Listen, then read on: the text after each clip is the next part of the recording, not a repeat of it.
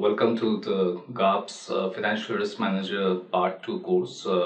This course is brought to you by ApnaCourse.com in association with Radiant Consulting. I'm Sanjay Chaudhary, Principal, Radiant Consulting. So in this series of modules, we'll start off with the Market Risk Management module, which is the first module in the Part 2. And we will discuss about various topics related with market risk management and its applications. And at the end, we'll discuss a few problems and the solutions, which is in line with what typically the GAPS Financial Risk Manager Part 2 examination asks about. So to start off with market risk management and measurements, we'll focus on a few important stuff. And to start, basically, what is market risk management to start off? So market risk management, as we might be aware of, all about absolute and relative risk. So which is absolute risk focuses on the volatility or total returns, and relative risk is referred to as a tracking error. Now, when you talk about market risk management, first term which comes into the picture is market. So market essentially means the financial markets. And due to the fluctuations in the prices in the financial markets, the risk or uncertainty which is there in the financial world is often referred to as market risk management, or it comprises part of the market risk management study. Now, what are these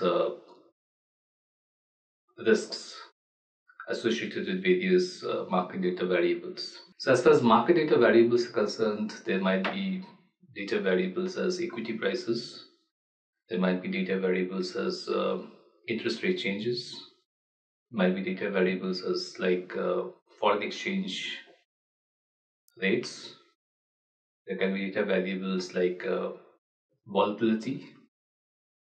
There can be data variables like change in price of various commodities, and so on and so forth. Market risk management also deals with directional and non-directional risks.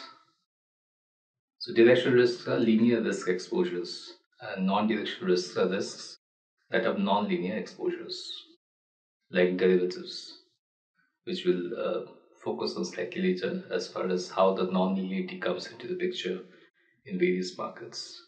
One basic form of non-linearity of risk arises particularly in fixed income instruments, where, as you might have already known, that price-yield relationship has got an inverse relationship, and it is not a linear, it's not directly proportional. There is a convexity stuff, which means that the change in price with respect to change in yield at various points of time or various places in the curve are not equal. So that brings into the picture the non-linearity in the exposures. We talk about basis risk, which is a risk that the price of a hedging instrument and the price of the asset being hedged are not perfectly correlated.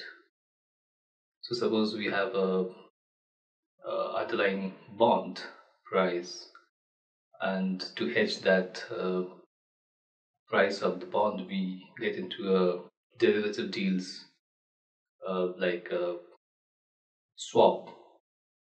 So the bond prices move in different way as well as swap prices, and there's obviously a risk associated between the fluctuation of the bond prices with respect to the swap prices, which leads to our basis risk.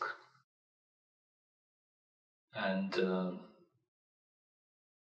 this kind of risk is also very evident in various kinds of swaps in the market, where the two legs are based on two different floating rate benchmarks, like for instance LIBOR or MIBOR.